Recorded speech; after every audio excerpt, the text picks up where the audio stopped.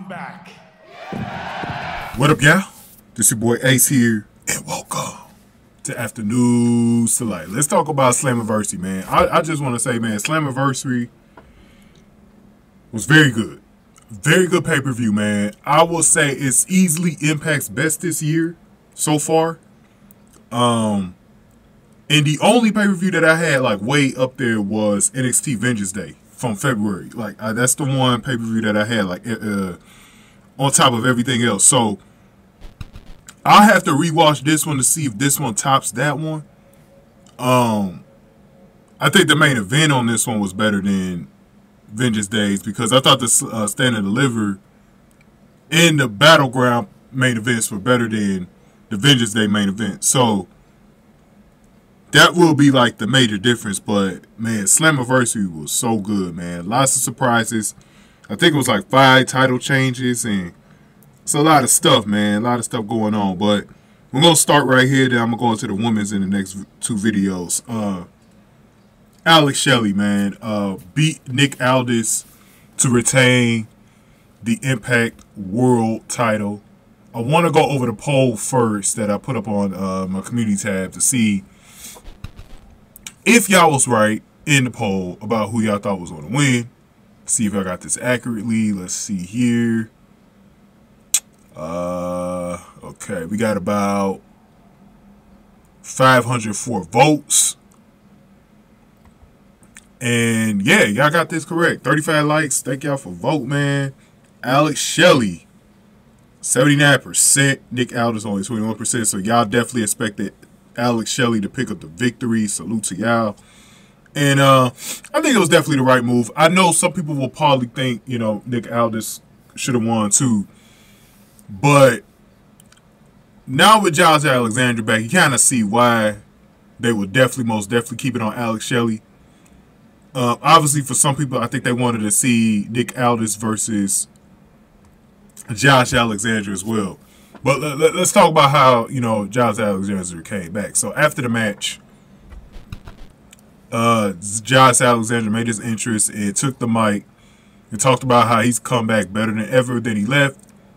And he soaked this some walking weapon. He is a true walking weapon because he came back a lot sooner than what I thought he was going to come back.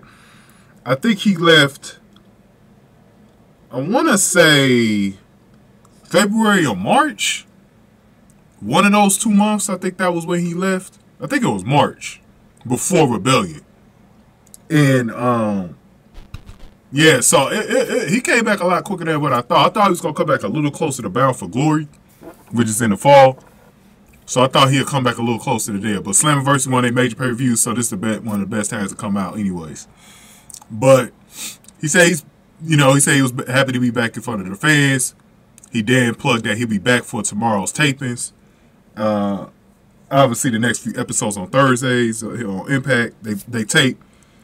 I think they tape the next 2 weeks on Sunday night, if I'm not mistaken, in Windsor. So he said he's been watching every show every week while injured, and he said this was a good Slammiversary show. So he put the show over, which was good.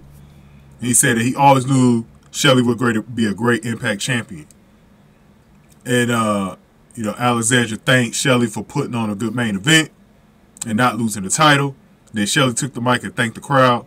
He also thanked Alexander. He said he was tough, come back from injuries. He then ended the segment by plugging the tapings for the next day.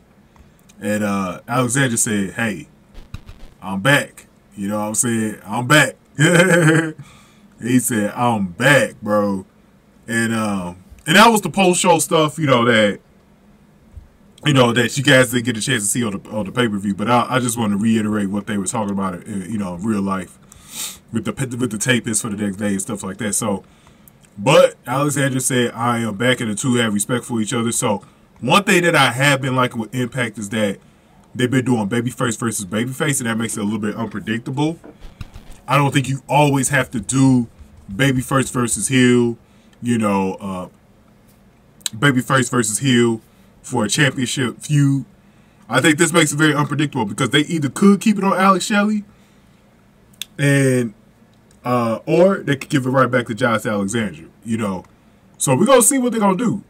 It's gonna be very interesting. It's gonna be interesting to also see when this match takes place because the next big pay-per-view isn't until Bound for Glory in Chicago this October. So I don't know what they're gonna exactly when they're gonna have this match and when they're gonna do it. So we got to be on the lookout for it. But go ahead and give me y'all immediate thoughts on it, man.